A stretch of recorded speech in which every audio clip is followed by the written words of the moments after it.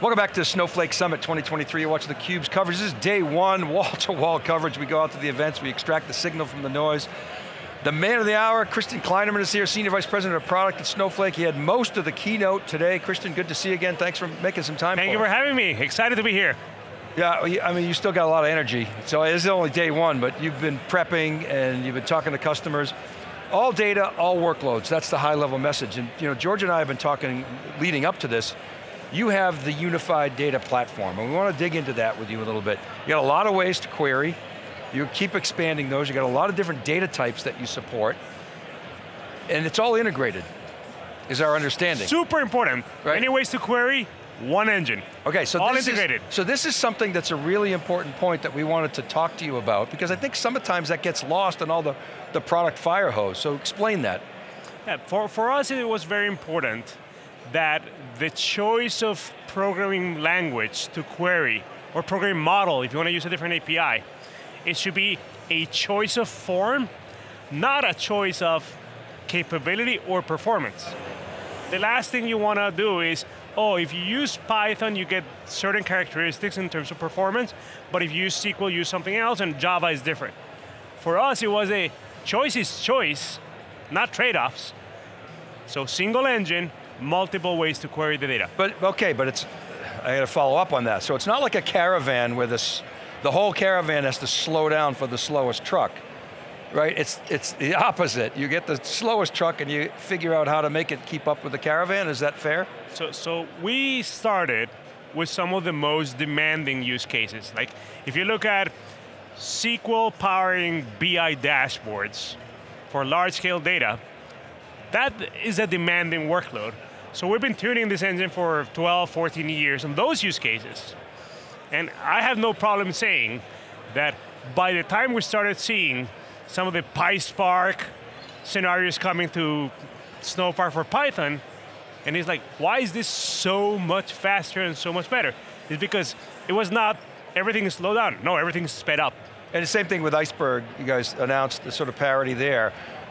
Our sense is, and just in discussions and just observing, is you want to be the best place to develop applications, fastest, most cost efficient, right? Most performant, et cetera. Correct. And very, very important is to articulate the motivation for that.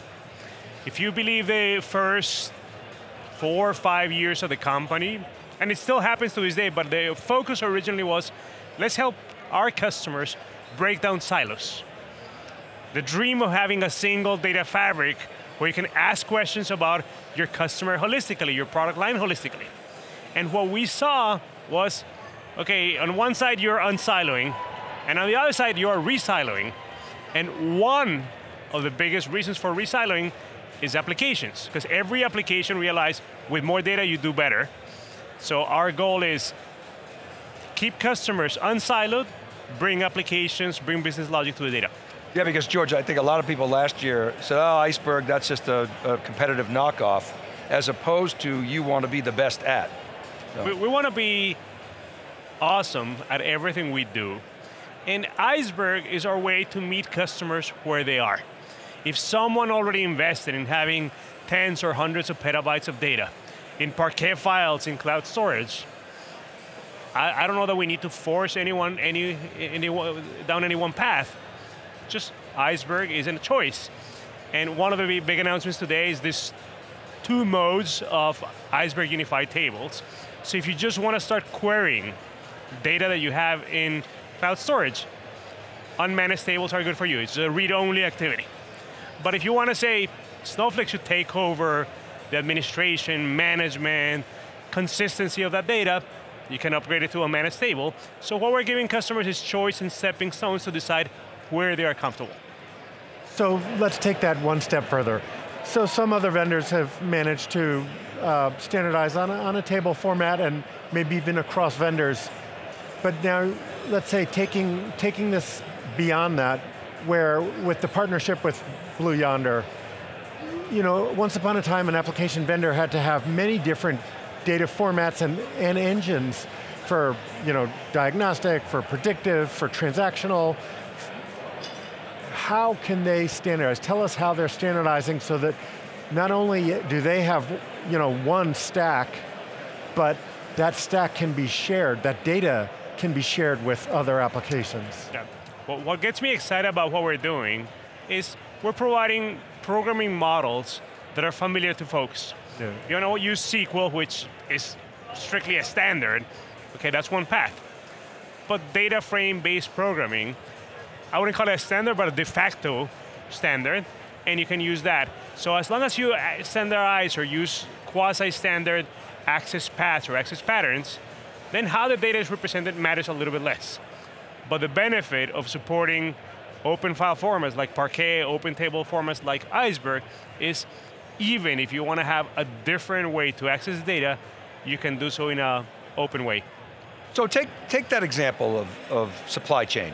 So a company like Blue Yonder, which is, has a bunch of legacy manugistics workloads, could they take the container services, bring the manugistic workloads in there, and then have it be a sort of first-party citizen in terms of their ability to use that data? From a realm of, is it possible? Absolutely.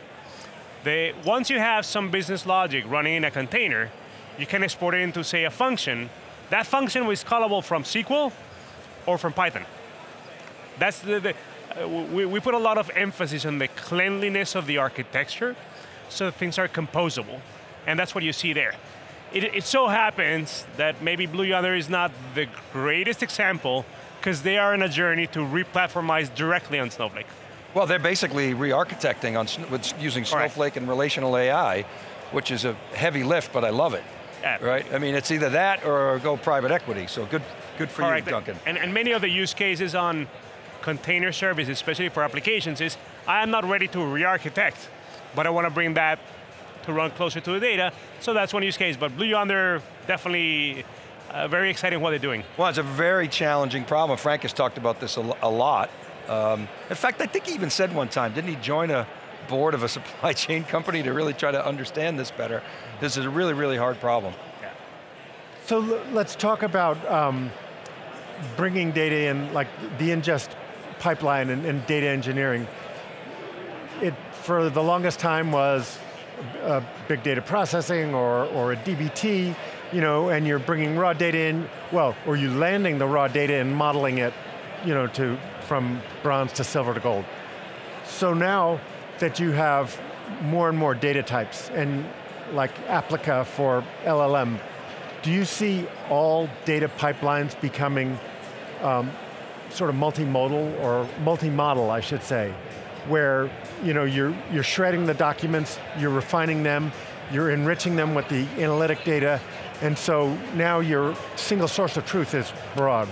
Yeah, so again, the purity of our design makes things composable, and by virtue of that, usable in a variety of contexts. We show the user interface based off document AI. But there's also a function that you can call. That function can be included in a dynamic table or in a pipeline that you built yourself, you orchestrated yourself. It could be something even orchestrated by Airflow or by DBT. So in no situation we're saying, oh, we got it all. No, there's enough complexity in the world, but the key thing is if you have building blocks that can plug in and work well together, then you can do a lot of things. And the document AI is an example. You can also go and take language models, wrap them in a Snowpark function, even if you want to go out to the internet, and those functions, all of them, combine them in a single query. When it comes to Gen AI, would you say your #1 differentiator is your governance model? Yes. I would say the broad approach that we've been pursuing around bringing computation to the data is all about, let's do rich programmability of data without compromising governance, because we provide lots of capabilities to deliver governance. Gen AI, in our mind, is just one extra way to transform data into value. And frankly, what's out there is exciting, it's cool, but governance is not front and center. It was more capability and show of ability. But enterprises, they need to have both. Amazing capability, but make sure that my policies, my role-based access is in check. And that's where many of the announcements of this week are exciting. So if we look at where application platforms are going, and I don't want to call you like just a data platform, data cloud, but a foundation for building future applications. Your power comes from all the data you're accumulating and curating in Snowflake because you use that not just to build apps, but to train the models that are part of the apps. That's your strength. There's two strengths. One is exactly what you said. You want the data to power these experiences, so that's great. But the other notion is, once the logic is running close to the data, certifying or validating that that application is ready to run in my enterprise is a simpler process. Think of legal reviews and security reviews, because I'm not copying data. And that simplification of the process is appealing to both the app developer and the customer. So that validation or testing now involves the data and the algorithm. Correct. Okay. Correct. Imagine if I tell you, here's pick supply chain, because we were there. Here's a solution that does supply chain. Okay. If I tell you, this app does everything you want, but you need to give me your data, how long does it take you to certify this app? But if we flip it, which is what we're doing, I say, here's the app, it's close to your data. Got it. We can vouch for this app is not copying your data out. We can vouch for this app is honoring your permissions. Will you be able to adopt that app faster? Our thesis, and at this point is widely validated, is yes, and that is attractive to you as the customer of the app, but also to the developer of the app. Can you explain the logic for the audience behind Neva? Yeah.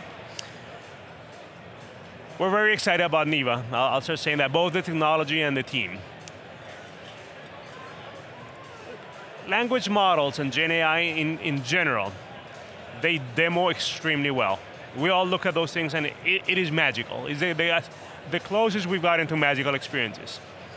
But there's one part of Gen AI, which is those models get limited context, and then they start answering questions with high confidence based on their knowledge. And the implication of that is sometimes they make up stuff with very high confidence. Sounds like politicians. I'm not going to comment there. I'm not going to go there, but yes. And what Neva did, and I think they were ahead of everyone, was you don't turn search into an LLM problem. You just say, here's a question, give me the answer. What they learned how to do, or they innovated, is how do you take traditional search technologies, traditional information retrieval technology, and augment it in the right places with language models. What they would do in their consumer search product is they could give you the results of a query that was conversational, but they could give you a citation. This statement we made is because of this link in the web. That, in our mind, is probably the single most important thing around Gen AI, which is you want to be able to trust it. You don't want to be able to ask questions and immediately have to go and fact check it and verify it. Imagine in the world of enterprise data, how it would work if you ask a question and you don't know if you can trust it. At least with public chat GPT things, you can at least go and ask Google search to fact check you. But on your enterprise, it's harder. That is what they bring to the table, the ability to combine traditional information retrieval with LLM. What's the secret sauce behind their ability to do that, or now your ability to do that? It's the fact that you're not just giving the entire problem to a language model, it's the fact that it's primarily a traditional search, indexing, ranking technology, but it knows how to better understand language, how to better produce language, how to better produce summarization. So it's the combination of old and new technologies in what we think is better results. And so let me just drill down on the capability a little bit. So I imagine in the ingest pipeline that might have used document AI to better structure your documents and complex structured stuff, you might create embeddings, store that in a vector database, and then Neva could do the semantic search, find me similar stuff, retrieve it, prompt it in the, invisibly, and then summarize it. Yes, a lot of the expertise they did was knowing where to use embeddings, where to augment context, where to provide additional context.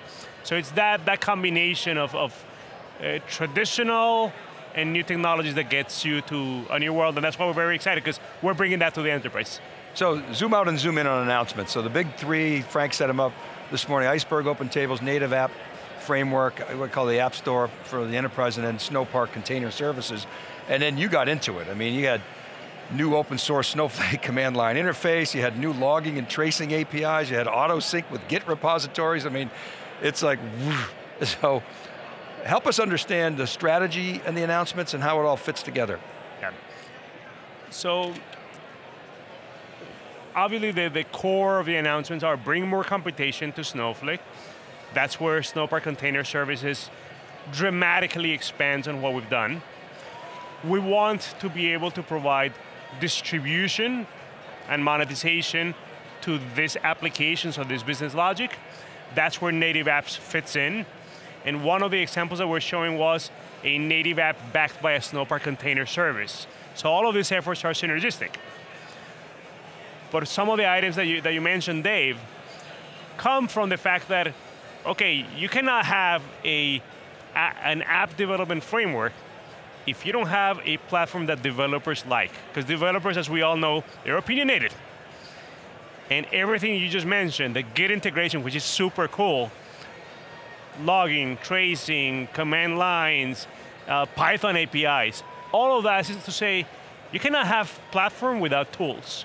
And the message hopefully came out loud and clear. We're investing in the platform, but also in the tools to build on that platform. Yeah, making it easier for the developers is, I mean, if you're going to be the app store for the enterprise, it's got to be the place that they all want to go. Correct. REST API is another one. Think of the app stores and the phones. It's not just the ability to run those, it's how do you build them? And it comes with that entire developer experience. That's what we're delivering in addition to the platform. When you look out at your opportunities, I mean, there's no shortage of TAM, as we like to say. Where do you see the limits of your architecture? That is a great question. I talk a lot about this with Benoit, that some of these extensibility bets, Snowpark and Snowpark Container Services in general, are going to test us and are going to push us into scenarios that we cannot envision. In the same way that, I don't know that Steve Jobs ever thought of having an app that controls the toothbrush. Like, these use cases that are mind-boggling. So it's going to push us. At this point, we don't know exactly what those limits are, but the goal of the end of the keynote was to show, as we have today the technology, it already enables a very vast set of capabilities. So there will be limits. I don't know what they are, but we're excited about what's possible right now. And you're in control of some of those limits, as you said. It's really the ecosystem that is actually going to extend your reach pretty dramatically. The ecosystem here has grown quite a bit since last year. Yeah, and I'll mention, some early partners already are pushing us beyond what we had in the prior preview. Smaller things that were in the plan, but by the time this is all generally available, we're very confident and very excited about what's possible. At which point some of these items need additional support from us, I don't know. So customer feedback today, I mean, you've talked to a lot of customers, you get stopped in the hallways, I'm sure. You're actually just probably walking over from the other venue.